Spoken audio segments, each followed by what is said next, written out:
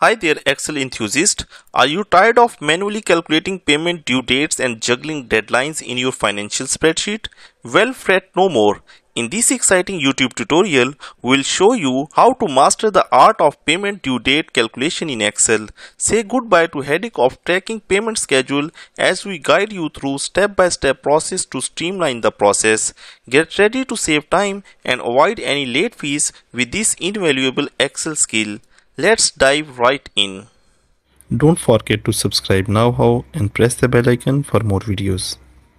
So for this demonstration, I have made this payment due date calculation schedule in which we have different items, their purchase date, their tenure in months, and we want to calculate their expiry date as well as the days left to payment.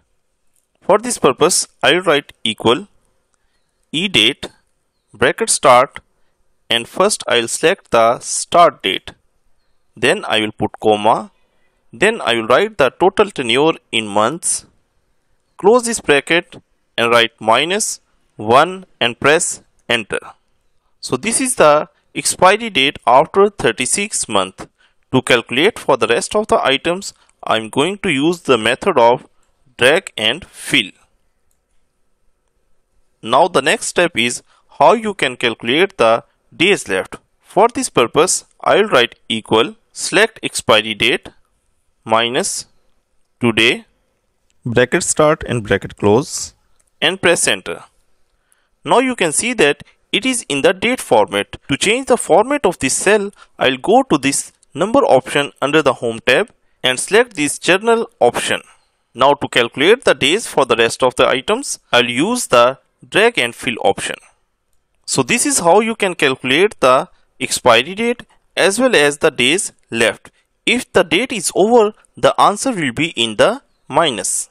So this -21 means that our medical insurance has been ended 21 days before. There you have it.